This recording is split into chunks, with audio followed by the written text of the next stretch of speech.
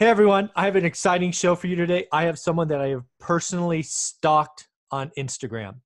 This individual puts out a lot of great content, very motivational, gets me thinking, gets me pumped up, and I just had to reach out and he said yes. So let's welcome Mr. George Pitts to the show. How you doing, George? Hey, I'm good. I'm good. How you doing today, my brother? I'm doing very, very well. For those of the folks that don't follow you on IG yet, the handle is Mr. George Pitts. Why don't you introduce who you are, what you do, and we'll get to going from there. Sure. So my name is George Pitts. I am a business coach, a personal finance strategist. I'm also a real estate investor, which I absolutely love. A father, a husband, a man of God, and I just love all things wealth building. That's something that's a big passion of mine, and that's probably been put on steroids by 1,000 when I had my son 2 years ago. And it's just been an awesome ride ever since. So that's what I do, and I do what I love every day, and it's an amazing feeling. Yeah, real quick, where are you in the country? Oklahoma. Oklahoma. Yes. That is awesome. So right kind of Midwest hometown. So that's awesome. And it's Yeah. funny how children kind of can reset you, right, and kind of create focus and energy. Oh man. I mean, I thought I was motivated and bright-eyed, bushy-tailed before. When they put that little man in my arms for the first time, I mean, it's just like going from 0 to 100, or if you hear these exotic cars and they say it goes to 0 to 60 in 3 seconds or whatever, that's what it felt like. Yeah. And I think once, I had him and was focused on him, my motivation level went through the roof, and I just unlocked all these levels within me that I didn't think were there. 2 hours after my son was born, once we got in the room and everything calmed down, I opened him up a custodial account and invested into multiple stocks while he was napping and my wife was resting from having an emergency C-section. And I had started investing into him and building his future, and he wasn't even 12 hours old yet. I bought him his first set of stocks, which was Disney, AT&T, which is a dividend stock I actually love, Coca-Cola, and now I'm drawing a blank, but it's basically a gaming company because I love gaming, and I know gaming is, it's big. And it was a gaming company. I'll think of it here in a minute. But yeah, those were the first 4 stocks I bought him, and he was maybe 2 hours old. I think it was around 2 o'clock in the afternoon. I think he was born at 10:43. So he was roughly about 3 hours old, and he was already a stock investor. So that is an amazing story. And I love how you have the details. He was born at 10:43. 3 hours later, he's got Disney, Coke, so on and so forth. That is yeah. Yeah, I remember every bit of that day, every single bit. Not one moment I don't remember. Oh, that's awesome that you could hold on to that. That is beautiful.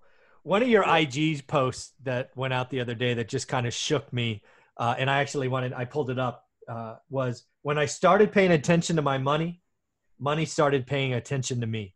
Yeah. You remember that one and kind of what you were thinking when you put that out there? It's funny. Whenever I put some of these things out there, they just kind of come to me. And, Twitter, even though I don't promote Twitter a lot, or Twitter is more of like my idea bank. It's like, okay, when I get these ideas or something just comes in my head, I go on there and tweet it real quick. So I've got something to come back to and post on Instagram that makes sense. later. So it's kind of like my journal. It's like my live journal. But, when I posted it, what I was thinking was, at that moment, I was actually going through my QuickBooks and looking at everything. And it just popped in my head. When I started paying attention to my money started paying attention to me. Because for years, me and my wife, we've always made good money, well over 6 figures, combined, done really, really well.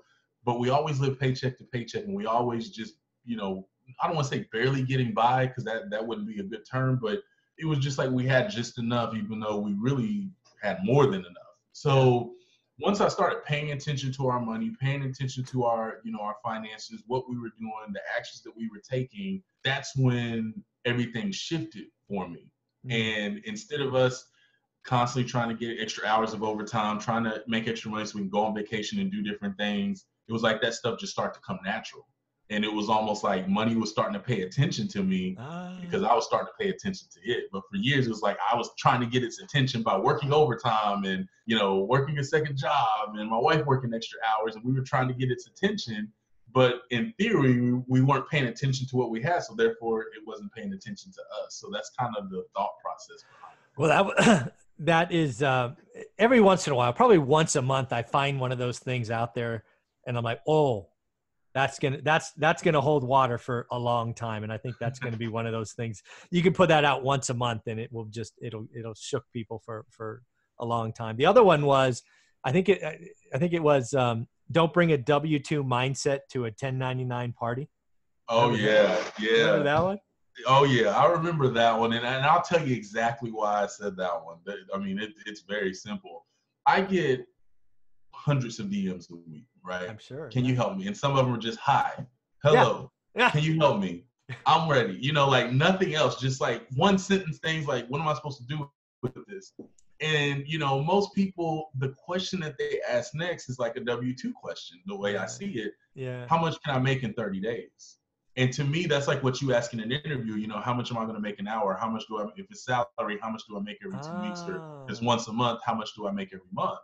And as you know, and I know, when it comes to, business, the 1099 section, there's no roadmap to what you're going to make. It's all about the work you put in, right? Yeah. And even if you go and buy multiple rentals, you don't know if, you don't know how much money you're going to make until you get someone in there and you agree on a term. So, it's people ask the wrong questions, and that's why I said, don't bring a W-2 mindset to a 1099 party, because the way I see it, all of us that have 1099s and we're doing things, we have a certain party that we're attending every day. We enjoy.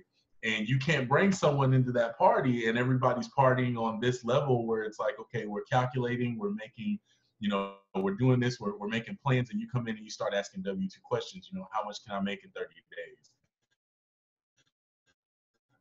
How many days do I have to do this for?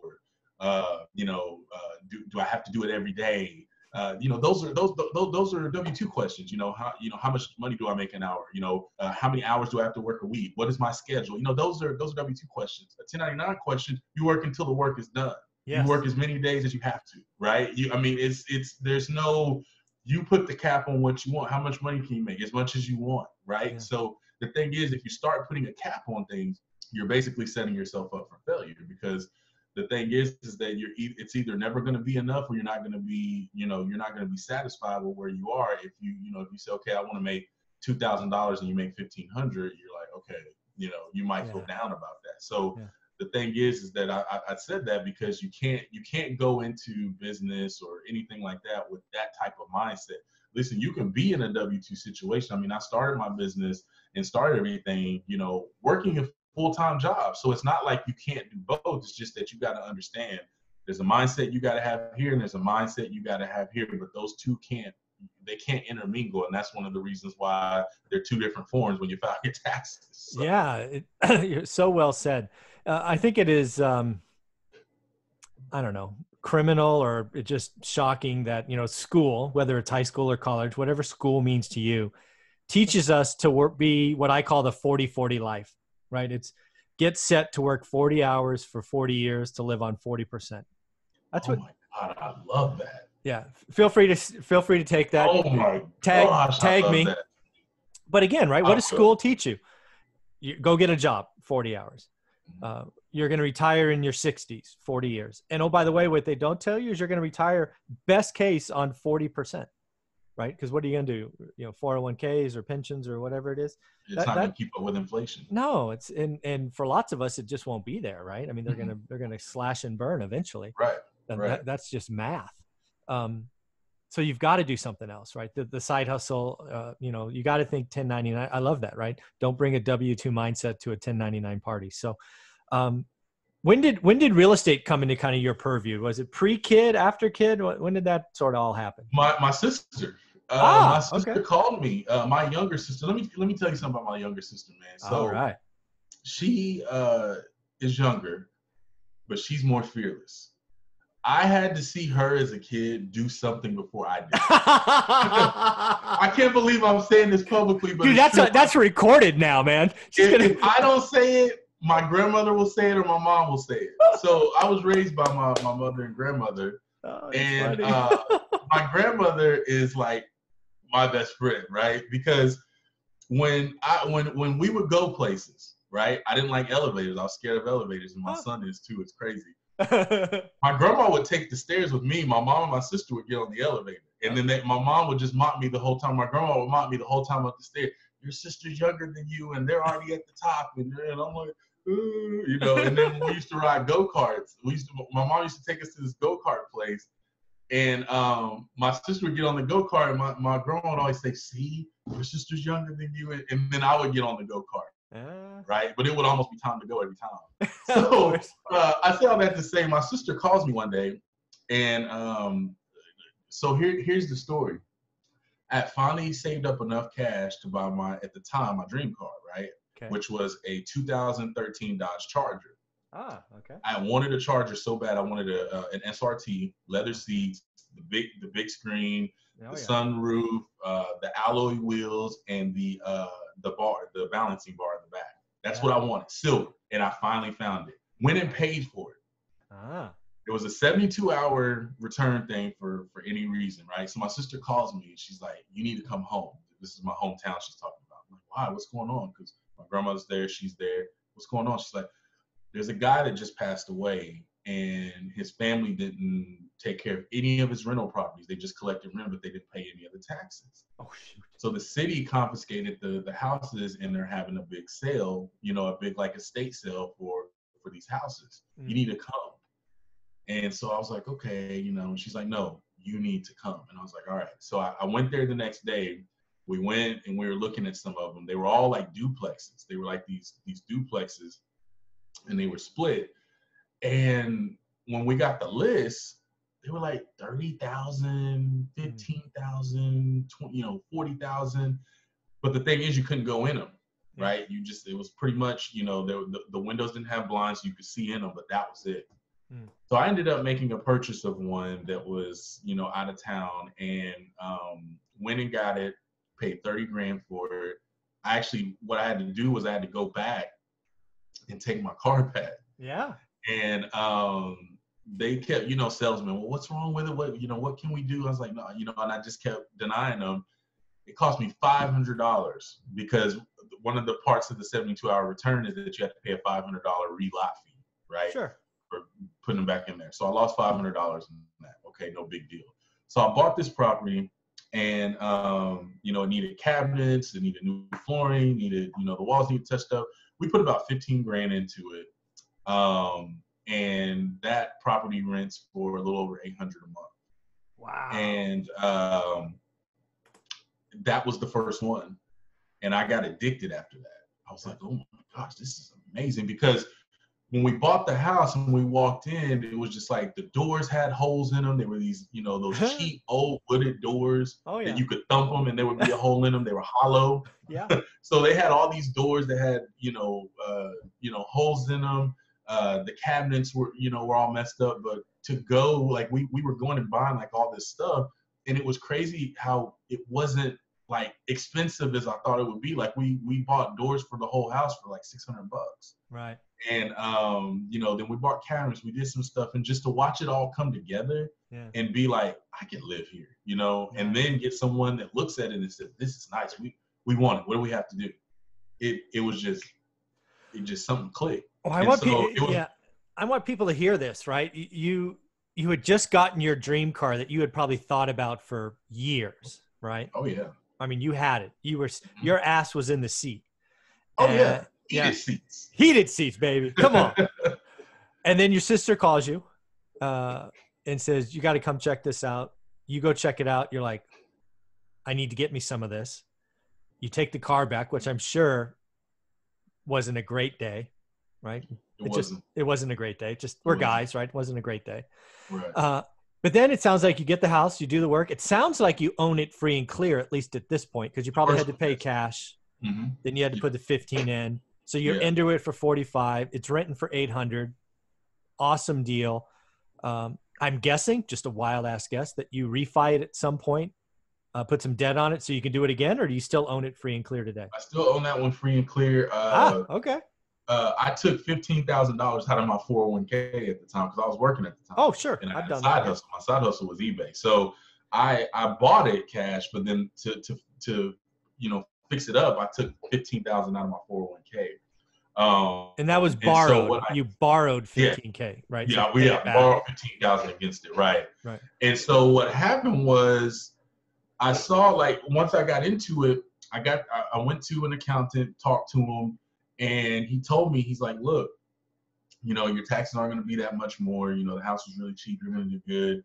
We can add this on here, but here's what you need to do. You're not taking advantage of your, pre-tax deductions. You need to increase your 401k. Mm. And because right now you're paying too much in taxes. Mm. If you increase your pre-tax deductions, your taxable income will go down. Mm. So I bumped my 401k at the time, this was years ago, from like 3% to like 7%. Okay. But I only saw like a $50 difference in like my personal take-home pay. Right. It was crazy. Yeah. So what I did was I had this 401k, and then when I had left my job in 2014 and went to this other place, I bought another property with the 401k that I had saved up. So that one you cashed out. Right. You took the penalty. Which I probably wouldn't recommend to people. It wasn't a good idea because of how much of a penalty I paid. Oh, it's huge, yeah. Yeah, it was huge. That was not something I would recommend, but I'm just trying to be transparent. Oh, yeah. Let's be clear. I did the same thing, bought a couple of properties, and it's not something I recommend, but I did it. I'm like, I can take that pile and go buy that thing. I'm in. Right. And like I said, I bought that, and that property set for 6 months because I had to save money to fix it up. Yeah. So basically, I was making about $3,000 a month from eBay. And so, but the thing about it was that I had to still go buy more products for eBay. So my take home or net was around $1,500, right? Maybe $1,500 to $2,000. And I would take that, and that's where I was slowly investing into this other place. Got it. And got it built up, got it rented, and it's just been, and then whenever I started, going live teaching, going live on an app called Periscope, I wasn't planning on being like a coach or teaching. I would just go in there and I'd be going to like one of my rental properties. Hey, what do you think about this door? I'd be at Lowe's or something. Yeah. Or, I would be shipping stuff off on eBay, and people start asking me, do you teach this? Can you teach us about eBay? Can you teach us about stock investing? Like, you do all this stuff. Can you teach it? Nice. And I was like, no, I don't do that. Yeah, no. And, so after you get so many people asking to pay you money to teach them something, you start to pay attention. Yeah. And so I hired this coach. His name was Kelly James, to teach me how to be a coach and teach people. And so I started teaching people. I worked with him for 6 weeks. We set up all my systems, set up everything, and I had my first class. Nice. And it was an eBay class teaching people how to get on eBay. It was a 3-day class from Thursday night to Saturday. Thursday, Friday, Saturday. Yeah, 3 days. And I listed it for, at first, was $97. And one of the people who I was in a group with on a Facebook group was like, you need to take that class down right now. I was like, why? They said, just take it down. So I took it down. I was like, what's going on? They said, you need to put $300 on that class. I was like, who's going to pay me $300 to teach me about eBay? They're like, a lot of people. Take it down, put 300 on it. So I put 300 on it. I had all these people sign up, and get this, I got scared. I'm like, wait a minute. All these people are signing up. What if I can't deliver? Imposter syndrome kicked in. Yeah. So I stopped the registration page, and I can't remember how many people I had, but I made over $7,000 for that 3 days. Nice. And I ended up teaching like 4 more classes in a row because there were so many people waiting to get in. Yeah. Because I had come on every day consistently, just showing what I was doing. I wasn't trying to sell anything. I was showing what I do in a day in the life. Yeah. And then I said, okay, if I do this, this could funnel my rental properties and also so many other things. And it just took off. Oh, you're just another version of Grant Cardone, right? Because Grant Cardone starts off teaching car salesmen how to do their thing, and then he funnels it into his, that's how he starts his journey. So we're looking at the next Grant Cardone here, folks. So that's man, that's not bad company at all. Oh no, it's meant as a compliment. The guy's on his way to being a billionaire. He's got his own plane. That doesn't suck. No, and he buys apartment properties that I would move my family to. Yeah. And we built our home. So, yeah, wow. That's awesome. Well, so tell me about the real estate portfolio. So first off, the first thing I would tell you as a real estate guy is, given where interest rates are today, you might want to at least think about getting a 50% LTV on that duplex, that first one you bought, because that's some cheap money, right? Especially as a 1099, you get the interest right off all those things. You're borrowing money at, 1.5%, right? So, well, that's something that I'm actually looking at doing, is actually taking out a line of credit. It's funny you said that. I'm looking at taking out a line of credit against, a property or two, so that I can pay cash for the other property, own it outright, but then just have another one that's financed. Exactly. And because right now, interest rates are, what was it, in 2012, interest rates were like 3.25 for a 30-year, right? Yeah, yeah. And now they're approaching that again right now. And if I remember right, when we built our house around that time, we live in a really, really nice area. It was less than $100 a square foot to build a house. Oh, wow. In this area. And this is one of the upscale areas in Oklahoma that we live in. Okay. And we built our home, and next thing you know, now in this same neighborhood, it's about 150 a square foot. Oh, right. Because they're still building houses. Yeah. So the thing that I'm learning is, and my mentor now, who wasn't my mentor, years ago, happens to be now, he is a commercial and residential builder. He owns his own company building houses, building businesses, everything.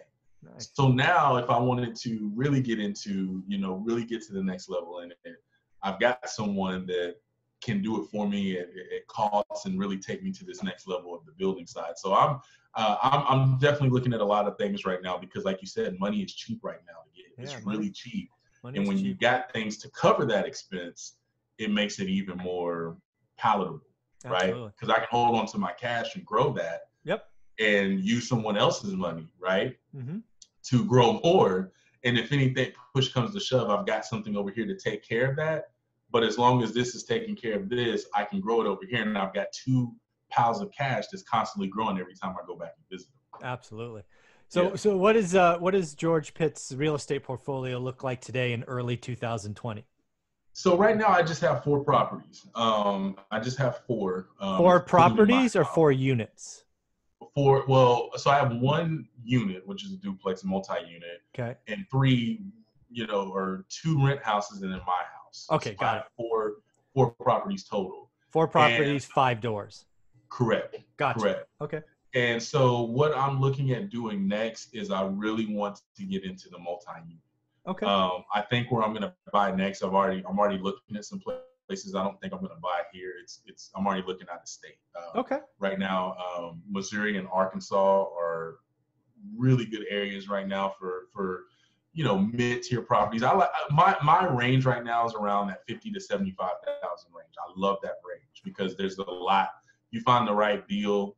There's a lot of flexibility there, and there's a lot of increase that can come in with it, and it's a lot more palatable for me. Now, at some point, I'll probably go up another notch, but right now, that's kind of the area that I'm in. That's been the sweet spot for me for a while, and so that's what I'm looking at doing next. So I have no idea about those 2 markets. You're saying 50 to 75K total, or is that 50 to 75K a door? It's 50 to 75K to make to purchase it, right? Got to it. purchase Okay. the property, and then you still got to go in, and some of them are ready, but if you want to update them, it'll look a lot better than what they look now. It's usually people wanting to get out of them because either they're moving their grandparents or aunts or parents into homes, and they don't want to deal with the properties.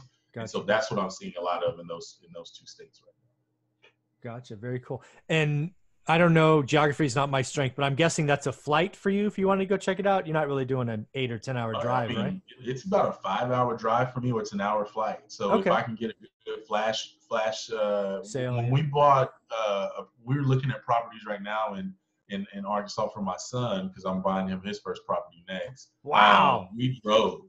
Yeah.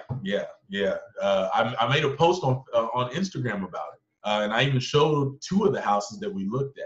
And one we put an offer in on, we didn't end up getting it because they actually had a lien against the property. Oh yeah, not clean. And that gets really hairy, so we backed off. But Yeah, so we drove there. We just made it a little weekend deal, and Nice. we've got some friends up there in that area. So we just made it a little trip. We looked over a couple of places, drove through it. So if it's something that my wife and we feel that our son can handle the trip, we'll just get on the road and drive. Or if not, I'll Nice. just jump on a flight, be there in an hour, stay there a day.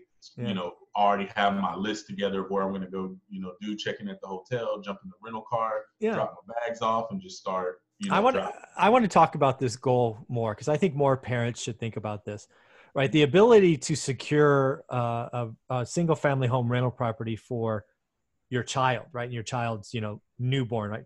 Pre-kindergarten, Mm-hmm. is such an amazing thing because you're going to basically set them up when they're out of high school. You're going to be 12, 13, 14, 15 years into the pay down. Right. Inflation will come to rents. Inflation will come to, the value, and you're going to have options, right? I talk to people all the time that have a child. I'm like, well, forget the 529, right? Go buy them a rental house, Yeah. and when they're 18, you have options, right? You can, transfer it to them if you want. That could be their college fund. That could be their, entrepreneur fund. Because who knows, right? I think college, by the time they're 18, will be very different. And maybe the 529 won't work because the thing that is higher education won't be university. So why lock up the money with so many rules and restriction? Get them a house, put a reasonable down payment in it so it's conservative, and then hold on to the thing for 15 years, and you'd be amazed what you have. Yeah, and the thing is that what you just spelled out is so simple to do. Because if you think about it, I'm a numbers guy, right? Yeah. Most people know that. If you go and you get, let's just say, $100,000 property at 3.25% interest rate, right? Yeah. You put your 15% down. Mm-hmm. You're looking at less than a car payment in a mortgage, right? Yeah. So the thing is that, like, for me, all three of my cars are paid for. The oldest one I've had for 10 years. The least oldest one that we've had is we've had it for 6 years. Yeah. And they're all under 100,000 miles because we just switched between the three. And not having that car payment has allowed us to be flexible to take chances like this, right? Yeah. So the thing is that I think what a person has to get into them is that they just got to say, okay, how many hours do you really spend in a car? What, maybe 2 hours a day total, right? Unless you're just a road warrior. So, you eliminate that expense and you put it into something that could appreciate. Yep. Because a car depreciates every single month, right? Absolutely. Really, as soon as you get it. Yeah. A house, depending on a market, can increase monthly, it can increase annually. But the thing about it is that, for me, here's my plan, right? This is exactly what I'm going to do. I'm just going to lay it out there. I'm going to find a property. We're going to find it. We're going to buy it, right? When we get that property, we're going to set it up just like we do our other ones, where a percentage of the rent money goes towards, an account that continues to grow, so that if anything comes up with the property that we need to take care of, we can take care of it, right? Every house we have has an account for that, right? So it's not a surprise. And then, then we put, some money into, if we're going to put a mortgage against it, it'll go towards that mortgage. And then whatever profit margins we have, that funnels back into dividend stocks for him. So now he's got two income streams that can grow for the next 18 years. It's going to continue to compound, right? He's got a rental property that's coming in. He's got money that's being funneled into dividend. I love dividend stocks and ETFs. Yeah. And those things are continuing to compound every year. He's not even 3 yet. By the time he's 18, he's going to have, there's no telling. My goal is to buy him one property a year. Wow. On top of us too. So, we don't spend a lot of money on ourselves. Like, we do so well financially, but we don't spend a lot of money on unnecessary things. We just don't. Yeah. We make memories. We go on vacation, but we don't go buy fancy cars. We don't go buy expensive stuff, right? We just want to see our child win, because me and my wife had over $150,000 in student loan debt together. Woo! And neither one of us, here's the kicker. We had that amount of student loan debt without degrees. We didn't finish school at the time. So when we went back and we completed all that, we paid for our degrees out of pocket, when we decided to go back and finish. But I want people to know that, like, this is why I'm so motivated. I want him to not have to worry about that in his 20s or 30s, right? He needs to be able to have that. So if I'm able to get him, even if it's just 5 properties, he'll have 5 income properties, right? By the time he's 18 or 21, whatever time we decide to turn that over. I'm guessing 21 based on the way Probably 21, yeah. Based on the way you reacted there, it's 21. Yeah, 18. I remember what I was like at 18. No. I don't know yet. So, but he'll have options. You know, if we're averaging $800 to, well, you know, you think about it, cost of living is going to go up. Oh, for sure. So if we're averaging, you know, over $1,000 a door, he's got $5,000 a month coming to him. You know, that's $60,000 a year. Yeah. So he's got options now, right? He can go and do the things that he wants to do. He can go and decide what it is he does really want to do. Yeah. Most people, they go to school, they get this, that, and they get into something. But when you're 18, do you really know what you want to do at 21, 22? Not really. You know what I'm saying? You think you do, and then people get their degrees, and then they end up getting into the field, and they realize, I don't even like this, right? So he get, you know, what my job is as a father and as a husband is to make sure my family has options, right? Because I did. And that's the motivation behind what I do. And real estate, to me, is the catalyst to all that. Because everybody needs a place to stay. Yeah. Everybody. Totally. So that's kind of where my mindset is when it comes to that. Yeah. So George, the question I wanted to close with you is really tying this all together. What do you think the key was when your mindset shifted from living just enough or paycheck to paycheck to this really abundance mindset you have today? What was it for you? I'll tell you the exact thing. So me and my wife, we went to try to buy a property, try to buy our first house. We didn't know anything about buying a house, right? Our credit was horrible. I didn't understand credit. So we paid this lady that, you know, she charged $500 so she'll get everything ruled off credit in 6 months. We paid her the $500, like about 40 people did, never saw her again, right? Oh, wow. Yeah. So then we paid, you know, some companies out there. There's like Lexington, Continental. We paid all these companies over a period of like 3 years, nothing. So the turning point for me was that I remember calling this lady at this you know, mortgage company, and we tried to apply for a mortgage, and she's like, "Oh yeah, you make good money. Oh yeah, you guys will be fine." And she called back, "Mr. Pitts, I'm sorry, we can't do it." So then we were working with this credit repair company. They got a few things removed. They said, "I think you're ready to go." We still didn't know how to check our scores or nothing. So I called her back like 2 months later and told her, you know, "Hey, I think we're ready." She ran it again, nothing. So 2 or 3 months later, they said, "Hey, we got some more stuff removed. You know, I think you're good to go." We called her back. And I remember she said this, and this hurt me. I mean, this made me angry, but it hurt me. She said, "Mr. Pitts, I would not have a bad day if you didn't call me anymore. You are wasting my time calling me, having me pull your credit, and you're not qualified. I have other people that are ready to, you know, buy, that's going to put money on my table. You're not doing that. Goodbye." And she hung up. Okay. I remember the bank. I remember the lady's name. I remember it to this day. This was 10 years ago. That was the turning point for me. I said, not only will this be the last time someone ever denies me for something, but it'll be the last time I let anybody else control or tell me, you know, when I can do stuff, when I can do it. So I took a week off from work, and my wife was still going to work, and I said, "I'm taking a week off." She said, "What are you going to do?" I said, "I'm going to learn everything I can about credit." I went into our spare bedroom because we were renting this house at the time, and I stayed in there from 7 a.m. in the morning till 1 or 2 at night every day for 5 days learning about credit. I fixed our credit, was able to get our scores up over 200 points in 3 months. Wow. I called a different bank, a local bank, and spoke to this really nice lady. She got everything approved. And I didn't tell my wife for 3 days because her birthday was 3 days later. Oh. And if anybody knows me, I can't hold water. So I was having panic attacks because I had this letter, and I put it in a birthday card, and I was going to give it to her for a surprise party. Yeah. So the day finally came, and I gave it to her and told her, "We qualified. We can go and find a property."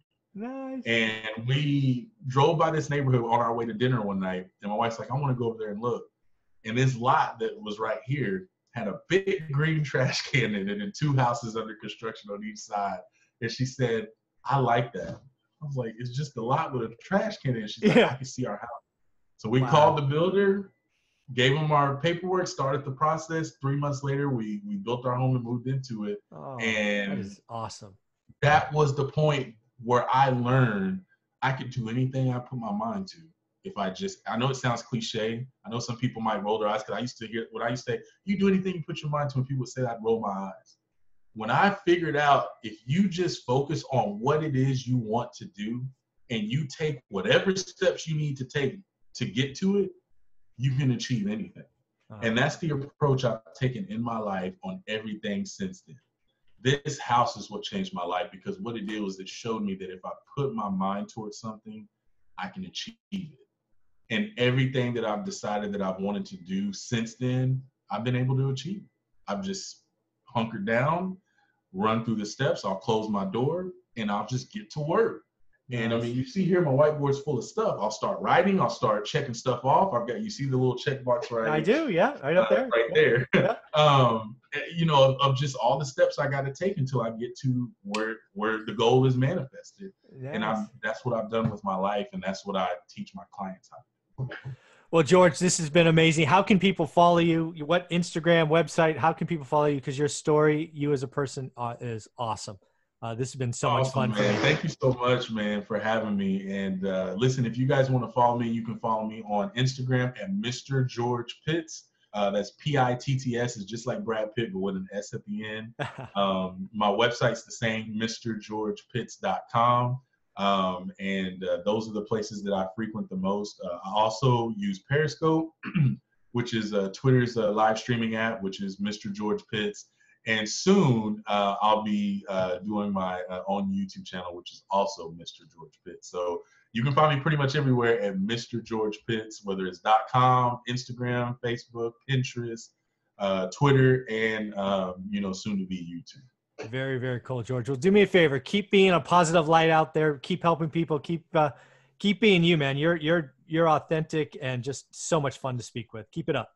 Man, thank you so much, man. I appreciate you for having me on, man. I'm a fan now. I've been watching your YouTube channel, and I can't wait to get more doors. And I just want you to know now, man, that whether you like it or not, you're a friend now. So awesome. Anything I can ever do for you, man, reach out. All right, George. Thank you very much, buddy. Take care. Absolutely.